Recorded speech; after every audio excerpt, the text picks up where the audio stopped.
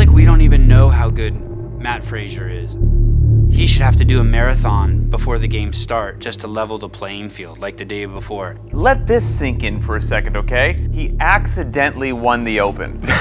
He didn't mean to, and he was upset about it. He said he checked the leaderboard and his girlfriend heard him scream a swear from the other room. She's like, what happened? He goes, I'm winning the Open. I'm not supposed to be winning the Open. Like, I'm not ready yet. So even when he's not ready and not peaking, he accidentally won the CrossFit Open.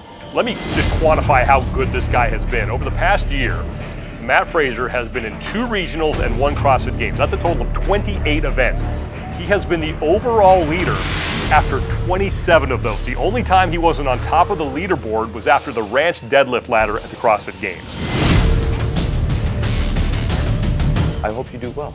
I'm going to try to beat you.